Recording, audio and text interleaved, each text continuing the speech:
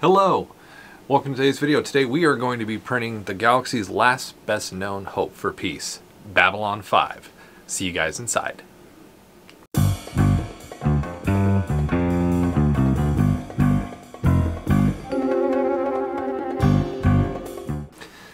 Hello and welcome to today's video. So we are printing Babylon 5, the actual station today. We're going for it today. So there is some very thin detail. We're going to do this with FDM, not resin. And we're going to make a pretty good size model of the station. The model that I found online is fantastic. Very well detailed, very well cut up that almost any printer can do this, including Ender 3s. Easily can print this model in a really good size. I love the model. I'm a fan of the show, even though it kind of came out right at the same time Deep Space Nine. They kind of copied each other for a little bit, then they went their separate ways. But that nor here, I ain't getting into that argument. So basically, we're going to slice it, we're going to dice it, and then we're going to get it over to the printer, make the model, take a look at the actual print, take a look at the final assembly. I will warn you guys, I don't have it fully painted in this one. So it is something I'm working on. I have two of them printed. Got one assembled. I'm working on the paint, just getting started, but we'll get to see an assembled final product, which is awesome. So if you're a fan of this show, fan of science fiction, and just love making good size models, stick around with us as we do that. And if you're new here and haven't, hit that subscribe button and join us as we print all kinds of cool sci-fi stuff and kind of work on different projects with it. And if you're around on Tuesday nights at around 8:15 CST, we're always streaming, talking about 3D printing models, putting stuff together, post-opping most of the time, but we're also slicing and getting stuff sent to printers. So hope to join you there. If you have any questions about 3D printing, leave that comment down below. Definitely ask a question. We'll try to help you out. So with that said, let's hop over to the computer. Let's find the file and let's get it sliced. See you guys over there. All right, guys. So here is the file that we are printing on Thingiverse and scouring Thingiverse, Cults 3D, Yagi.com, all those sites that I use to find files.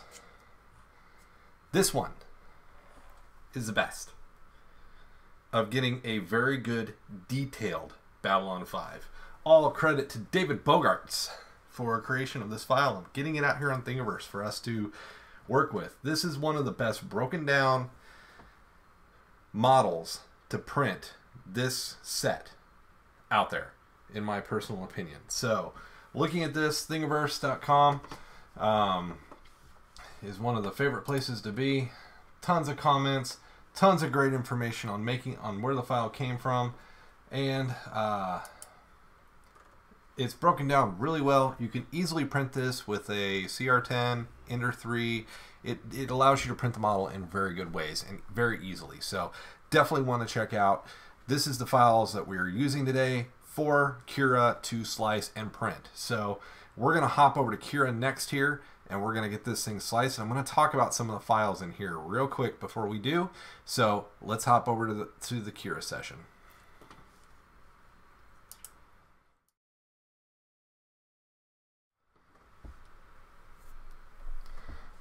All right, guys. So here are all the files in the folder you download. And remember, if you're going to hit download all, it doesn't work in Thingiverse, at least doesn't for me. So up at the top, anything after the number, do /zip, and it'll download all the files in one folder. So that'll allow you to get the info that you're looking for.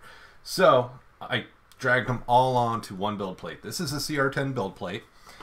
And looking at this, you can see there's a lot of pieces. There's some pieces you don't need. Now, if you're doing resin,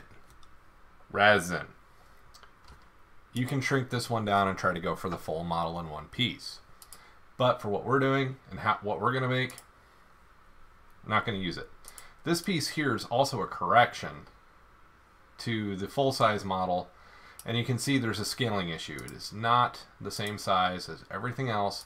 It is not a scaling issue with how the file pulls in the Cura. It's an actual scaling issue to the full-size model.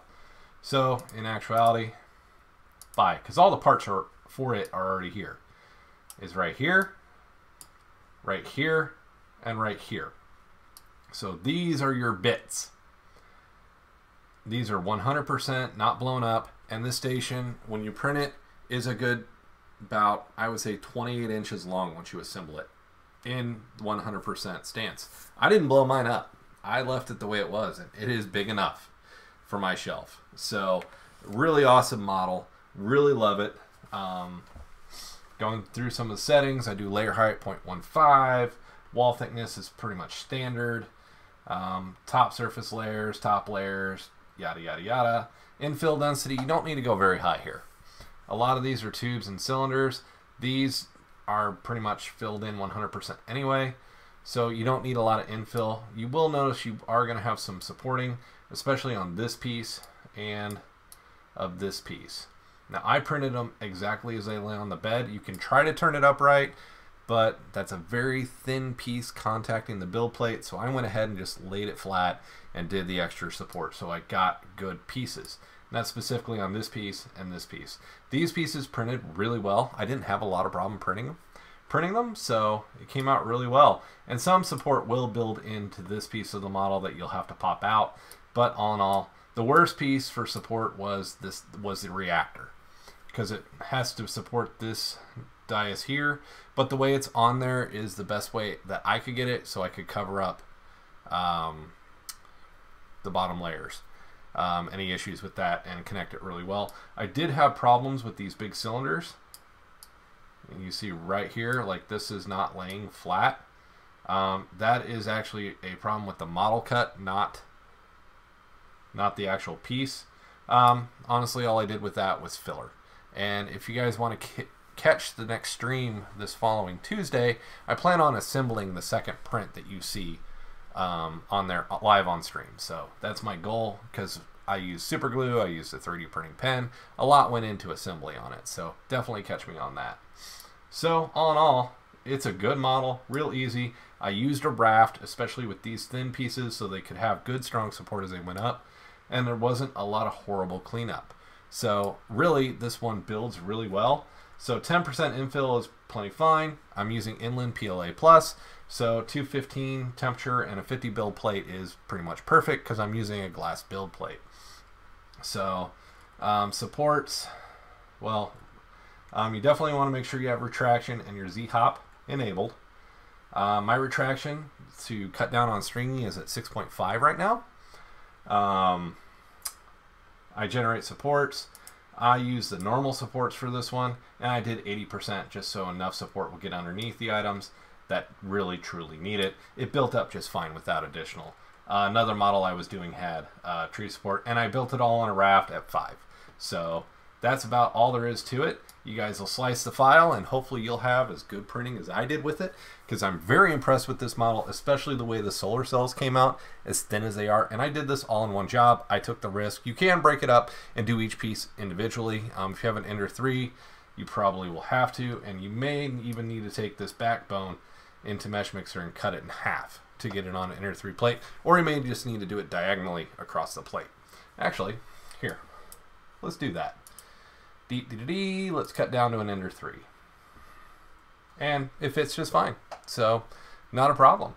So, hope you guys enjoy this. Let's get to the time lapse, show you the print, show you the final product that's assembled, and then let's wrap this one up. I appreciate you guys. Remember to subscribe if you're new here, and check us out on the streams if you want to see me put this one together.